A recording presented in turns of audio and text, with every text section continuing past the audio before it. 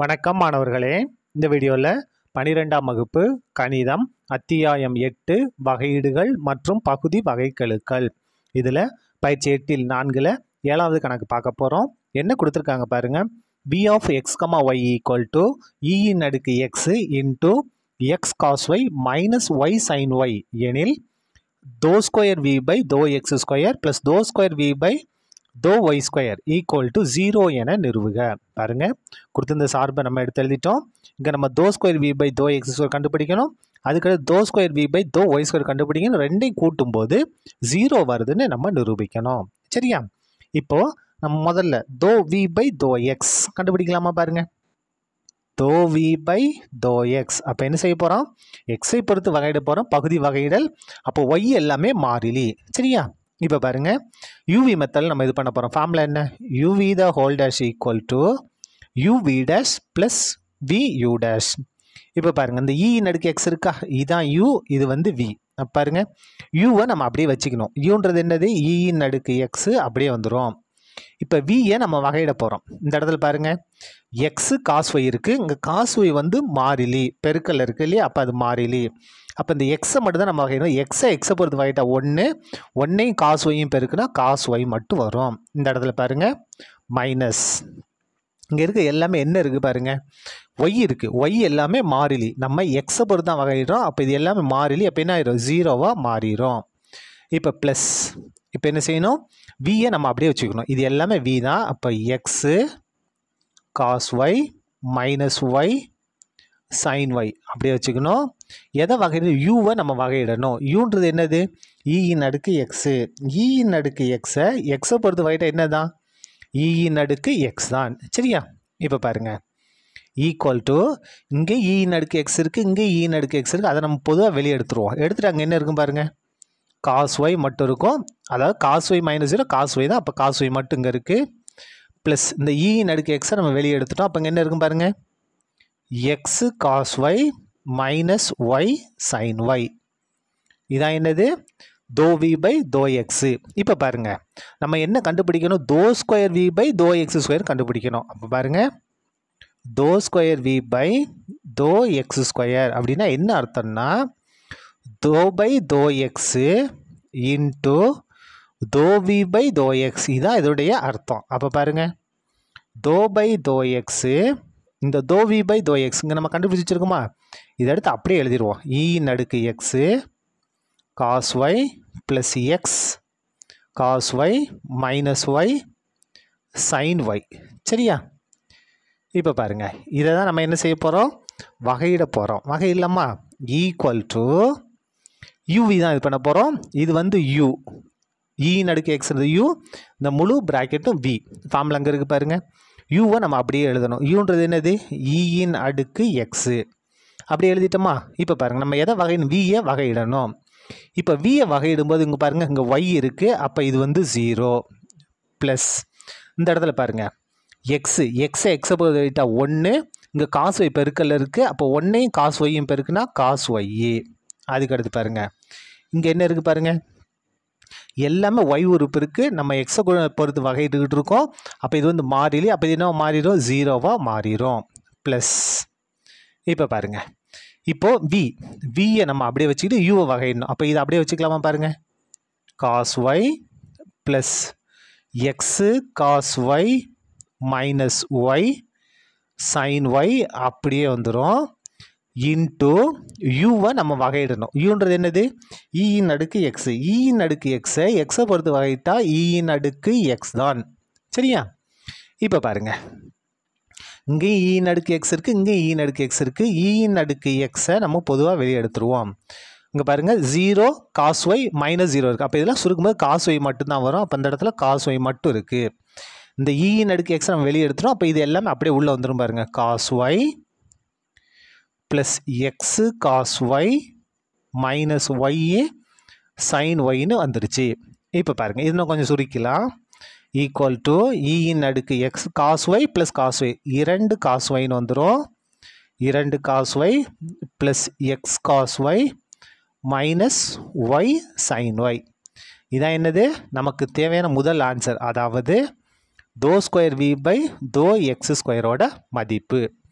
இப்போது அதுக்கு அடுத்தது நம்ம என்ன கண்டுபிடிக்க போகிறோம் அப்படின்னா தோ வி பை தோ ஒய் கண்டுபிடிக்க போகிறோம். தோ வி பை தோ ஒய் நம்ம கண்டுபிடிக்க போகிறோம். அந்த வீன்றதை நான் மறுபடியும் இங்கே எடுத்து எழுதிடுறேன். அப்போ தான் நம்ம வகையிடுறதுக்கு ஈஸியாக இருக்கும். பாருங்கள், வீன்றது என்னென்னா எக்ஸ் கமா ஒய் இன் அடுக்கு x X cos Y minus Y sign Y. நான் திரும்ப எடுத்து எழுதிருக்கேன், வகையிடுறதுக்கு ஈஸியாக இருக்கும். நீங்கள் எழுதுன அவசியம் இல்லை, சரியா? இந்த ஸ்டெப்பு நான் வகையிடுறது வசதியாக நான் அந்த கணக்கே திரும்ப எடுத்து எழுதியிருக்கேன். நம்ம ஒய்யை பொறுத்து பகுதி வகையில் செய்ய போகிறோம். இங்கே பாருங்கள், இங்கே இன் அடுக்கு எக்ஸ் இருக்குது, பெருக்கல்ல இருக்குது. அப்போ இது வந்து அப்படியே தான் வந்துடும். நம்ம இந்த இடத்துல யூவி ஃபார்முலா பயன்படுத்தின அவசியம் இல்லை. ஏன் அப்படின்னா இது வந்து என்னது, மாறிலியாக மாறிடும். நம்ம ஒய்யை பொறுத்து வகையிடும். அப்போ இன் அடுக்கு எக்ஸ் அப்படியே வந்துடும். இப்போ பாருங்கள், இது நம்ம உள்ள வகையிட போகிறோம். இந்த இடத்துல எக்ஸுன்றது மாறிலி இல்லையா, காசு ஒய்யை நம்ம வகையிடுறோம். அப்போ என்ன வரும், மைனஸ் சைன் ஒய். இந்த மைனஸை முன்னால் போட்டுட்டு சைன் ஒய்யை இங்கே போட்டாச்சு. அதுக்கு அடுத்து பாருங்கள், மைனஸ் அப்படியே இருக்கட்டும். பாருங்கள், இப்போ என்ன செய்யும், இதுக்கு தான் நம்ம யூவி மெத்தட் பயன்படுத்த போகிறோம். யூவி இந்த இடத்துல UV the whole dash equal to UV dash plus we you dash. இப்போ பாருங்கள், இந்த மைனஸ் நம்ம வெளியே வச்சிட்டோம். யூக்கு பதிலாக ஒய், சைன் ஒய் இருக்குது. சைன் ஒய்யை வகையிட்டோம்னா காஸ் ஒய் ப்ளஸ் வியை நம்ம அப்படியே வச்சுக்கணும். வின்றது என்னது, சைன் ஒய். சைன் ஒய்யை அப்படியே வச்சுக்கிட்டு எது இது பண்ண யூவை வகையிடணும். யூன்றது ஒய், ஒய்யை பொறுத்தே வகையிட்டோம்னா 1, சரியா? ப்ராக்கெட்டை கரெக்டாக க்ளோஸ் பண்ணிங்க. ஈக்குவல் டு இன் அடுக்கு எக்ஸு இன்ட்டு இந்த இடத்துல மைனஸ் எக்ஸு சைன் ஒய், எந்த மாற்றமும் இல்லை. இந்த மைனஸ் உள்ளே பெருக்கிடுங்க. Minus Y cos Y minus sign Y, சரியா? இதான் என்னது, தோ வி பை தோ ஒய்யோட மதிப்பு. அடுத்தது நம்ம கண்டுபிடிக்க போகிறது தோ ஸ்கொயர் வி பை தோ ஒய் ஸ்கொயர். இது வந்து என்ன அர்த்தம்னா தோ பை தோ Y into though we by தோ ஒய், இதுதான் இதனுடைய அர்த்தம். இப்போ பாருங்கள், தோ பை தோ ஒய் இன்ட்டு இந்த தோ வி பை தோ ஒய் இங்கே கண்டுபிடிச்சிருக்கோம். இதை அடுத்து அப்படியே எழுதுவோம். என்ன இருக்குது பாருங்கள், இன் அடுக்கு x into minus x sign Y minus Y cos Y minus sign Y. ப்ராக்கெட்டை கரெக்டாக க்ளோஸ் பண்ணிங்க. இப்போ பாருங்கள், இதை நம்ம வகையிட போகிறோம். எதை பொறுத்து, ஒய்யை பொறுத்து வகையிட போகிறோம். இந்த இன் அடுக்கு எக்ஸு பெருக்கல்ல இருக்குது. அப்போ இது வந்து மாறிலி, இது அப்படியே தான் வரும். இந்த இடத்துல நம்ம யூவி மெத்தட் பயன்படுத்த வேண்டாம். இதை மட்டும் நம்ம வகையிட்டால் போதும். பாருங்கள், இந்த இடத்துல மைனஸ் எக்ஸுன்றது மாறிலி, பெருக்கல் இருக்குது, அது அப்படியே வந்துடும். சைன் ஒய்யை நம்ம வகையிட்டோம், நமக்கு என்ன வரும், காஸ் ஒய், சரியா? இந்த இடத்துல பாருங்கள், இந்த மைனஸ் அப்படியே இருக்கட்டும். இந்த இடத்துல நம்ம யூவி மெத்தட் தான் பயன்படுத்துகிறோம், யூவி. அப்போ யூ ஒய்யை நம்ம அப்படியே வச்சுக்கிட்டு காஸ் ஒய்யை வகையிட்டோம்னா நமக்கு என்ன வரும், minus sign Y, minus sign Y. இந்த மைனஸை நான் முன்னால் போட்டுட்டேன், சரியா? இப்போ பாருங்கள், ப்ளஸ் காஸ் ஒய் அப்படியே வந்துடும். இந்த காஸ் ஒய் வந்துடும். இப்போ ஒய்யை பொறுத்து வகையிட்டோம்னா 1, சரியா? என்ன செஞ்சிட்டோம், யூவி மெத்தடில் நம்ம வகையிட்டோம். இந்த மைனஸ் அப்படியே வந்துடும்.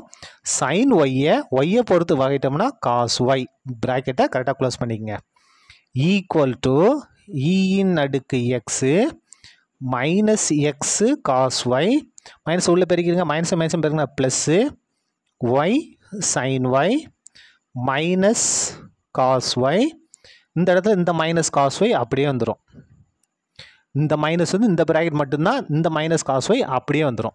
இப்போ பாருங்கள், இது இன்னொரு ஸ்டெப் சுருக்கிடலாமா, இன் அடுக்கு x minus x cos Y plus Y sign Y minus cos Y minus cos Y என்ன வரும், மைனஸ் 2 காஸ் ஒய்ன்னு வந்துடும். இப்போ இதான் நமக்கு தேவையான ரெண்டாவது ஆன்சர். இப்போ எல்லாத்தையும் கூட்ட போகிறோம். கூட்டுவோமா, பாருங்கள், அதாவது 1 2 கூட்ட போகிறோம். 1 + 2 அதாவது தோ ஸ்கொயர் வி பை தோ எக்ஸ் ஸ்கொயர் ப்ளஸ் தோ ஸ்கொயர் வி பை தோ ஒய் ஸ்கொயர், ரெண்டையும் கூட்ட போகிறோம். இப்போ பாருங்கள், இந்த ஆன்சரையும் இந்த 1 இருக்கு இல்லையா, இந்த ஆன்சரை நம்ம கூட்ட போகிறோம்.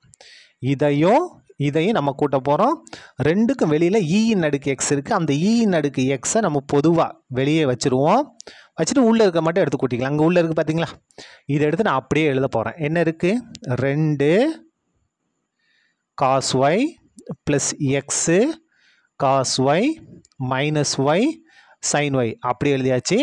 இப்போ இந்த இன் அடுக்கு எக்ஸை பொதுவாக எடுத்து வச்சுட்டா இதில் இருக்க அப்படியே எழுதுவோம். பாருங்கள், என்ன இருக்குது, x cos Y plus YA sign Y minus 2 cos Y எல்லாத்தையும் எழுதிட்டோம் பாருங்கள். ஈக்குவல் டு இந்த இன் அடுக்கு எக்ஸ் அப்படியே வந்துடும். 2 cos Y minus 2 cos Y cancel, X cos Y minus X cos Y cancel, minus Y sign Y plus Y sign Y cancel. அப்போ எல்லாமே cancel ஆகிடுச்சு, 0. எதோட மதிப்பு 0? இங்கே இருக்கு இல்லையா, தோ ஸ்கொயர் வி பை தோ எக்ஸ் ஸ்கொயர் ப்ளஸ் தோ ஸ்கொயர் வி பை தோ ஒய் ஸ்கொயர். இதோட மதிப்பு தான் என்னது, இன் அடுக்கு எக்ஸையும் 0 பேருக்குன்னா 0. இதான் என்னது அவங்க நிரூபிக்க சொன்ன ஆன்சர். சரியா, அவ்வளோதான், இந்த கணக்கு முடிந்தது. நன்றி.